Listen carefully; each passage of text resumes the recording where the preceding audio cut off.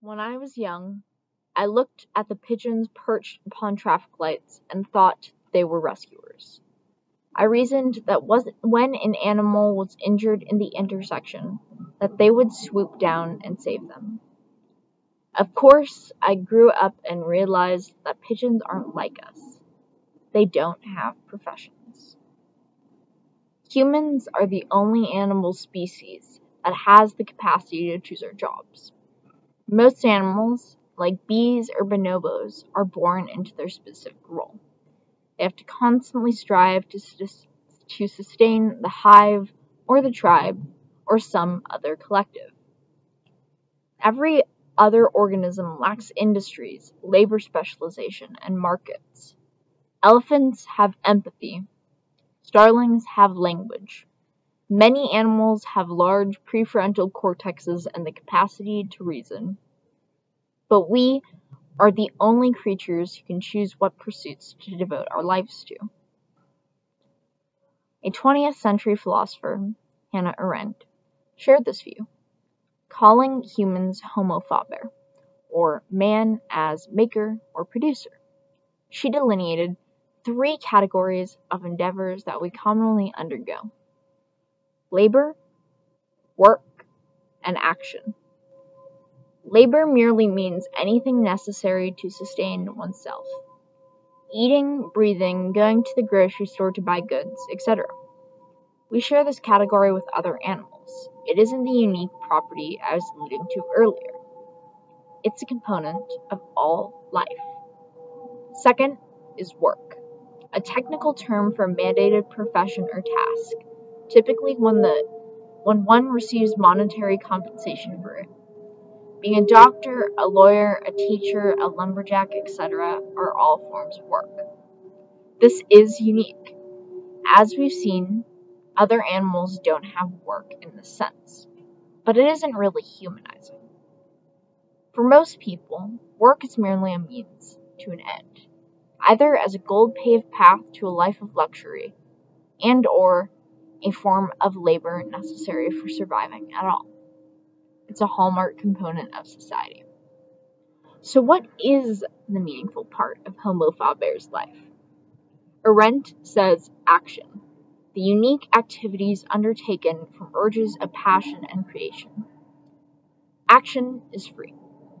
This doesn't mean freedom in the sense that it's usually thought of. It doesn't involve the metaphysical question of whether we really make choices. Rather, action is free because of its unpredictability. To go back to pigeons, they are constrained by labor and their lack of creativity. Each time a pigeon is born, they just spend their lives going about stealing potato chips and waltzing around doing pigeon things. This goes on for generations and generations without change. There is no pigeon Da Vinci or pigeon Musk, whereas each human life promises something new. Art pieces, inventions, stories, dances, songs, and ideas. These instances of action also have the capacity to spread throughout society, to both inspire further action and to improve the original action through social feedback. Action is the path to self-actualization. This trio, the Vita Activa, is responsible for the creation of the current world. Revolutions, explorations, and other such cataclysmic events that molded modernity come about through action. Luxuries such as tasty food and soft clothes are provided via work, while labor sustains life through the recently dubbed essential jobs. Now, Hannah Arendt actually believed that all work and action has been degraded to labor in the modern era. She was a post-war philosopher, after all, and formed this observation from looking at the vapid, materialistic society of the 50s. I like to be more optimistic, as there appears to be a distinction between the creative action that manifests out of one's own volition and the work/labor done just to pay the rent. Although I will try not to fall into the trap of blind idealism through the duration of this talk. Self-help often ignores economic realities. I'm not here to offer you a one-stop shop quick fix for every single problem that has ever befallen you and show you how to make every dream come true. Instead, I hope to offer some strategies to make work more meaningful. Some individuals will have the privilege to combine work and action, to be able to affirm both their passion and their income stream simultaneously. Most probably will not be able to choose their profession, perhaps because of economic limitations, parental approval, or other side constraints. That can be depressing, as work takes up a large portion of most lives. According to the Federal Bureau of Labor Statistics, the average employed person works about 39 hours per week. With holidays, there are about 48 working weeks, and the average age of retirement is around 63. That means, if one starts working at 20, they'll work for about 80,000 hours. To put that number into perspective, that is 9.2 years, waiting in 208,695 TSA lines at a busy U.S. airport, and the equivalent time of a journey and a half to Pluto. The bottom line is, we will spend most of our lives working for a profit. And if we can't make most of our lives meaningful, the nihilism will slowly begin to seep in. So what can you do? I'm going to offer you 2 paths, alluded to above. For those of you who are privileged enough to have endless career opportunities, of course strive for your passion, or find your ikigai, or engage in action through your profession. You can systematically explore careers with internships, education, and the vast knowledge of the internet. For this method, the most key aspect will be choice. In a 2018 article, psychological researchers Frank Martella and Ann Pesce argued that a profession is perceived as meaningful due to how much freedom of self-realization it allows, and if it aligns with the worker's greater vision of benefiting society. The self-realization they mention is essentially equivalent to the degree that a job cultivates the autonomous side of action that Arendt mentioned 60 years earlier.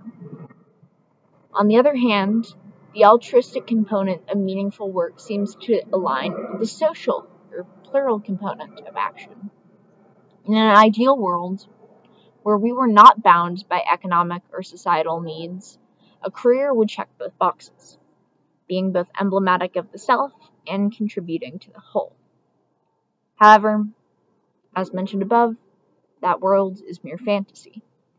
And searching for a life passion, or ikigai, or action, we will most likely fail, stumble, and go down roads that lead to dead ends.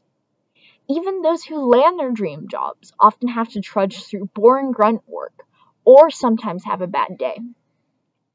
Although Disney lied to me, and it isn't feasible for each of us to have a happily ever after, we certainly can make reality more palatable. How? To change our work, we need to change our minds. Scholars Catherine Bailey and Adrian Madden conducted a study about what makes meaningful moments in work regardless of profession. They identified 5 common ingredients after interviewing 135 people: self-transcendence, poignancy, episodicness, reflexivity, and relevance to personal life. Self-transcendence is essentially a rehash of the point about altruism earlier, but unfortunately, it can't be injected into every job. Poignancy is an interesting factor, because it reminds us that work doesn't always have to be happy to be meaningful. Moments can be bittersweet or even painful while still being considered meaningful. Episodicness refers to the property of meaningful moments, often making them short and intense. Reflecting on the moment often makes the subject realize the amount of value that was contained in the experience, pointing to the power of mere evaluation. This tactic, reflexivity, is the most universal. Everyone can reminisce about experiences and peruse them for meaning. Personal meaning merely refers to moments of making people we care about proud. Showing our loved ones the fruits of our labor can be incredibly rewarding, obviously. I would like to add a sixth property that I think has worked for me. Connections. Up until about 7th grade, I despised school. I would have rather been playing soccer or reading in the library or doing anything else as a 12-year-old. It seemed boring, monotonous, and pointless. I wondered what ancient history had to do with my present moments, and why I had to learn about those little pesky things called atoms. I was beginning to get passionate about one subject field, though: philosophy. Although my school offered no instruction in it, I watched lectures, read books, gobbled up any info I could find on the important problems of essence, morality, and will. Connections between the deeper questions and what I was doing in day-to-day life began to show themselves. I saw that the ideas from ancient history molded my present moments, and the fact that everything is reducible to atoms causes metaphysical paradoxes. Everything suddenly lit up, as long as I could make it connect to the field I love so much. This trend continues up till today. Trying to find the logical principles that make math function, and analyzing the moral frameworks of literary characters lets me trick my brain into enjoying education even when it promises hours of work. I'm hoping this tactic will continue to work in college and beyond to my professional life. This technique isn't locked to my specific interest, however. Anyone can apply it. Artists can take note of how aesthetics manifest themselves in real life. They could observe anything from how individuals employ their fashion styles to how ads are made attractive in the interest of profit, to the little moments of beauty to recreate later, such as rain shining on the roads or a particular pretty bird. Those interested in engineering can observe how physical laws play out in the real world. What is a better lab than reality? One can observe what problems need to be solved, bridges to be fixed, devices to be made. Writers can reflect on their physical surroundings and/or overheard dialogue in any profession. Noticing details can allow one to deploy them in future stories, and real-life happenings can manifest in fiction. The principle holds. One can cultivate a symbiotic relationship between one's environment and one's underlying passion.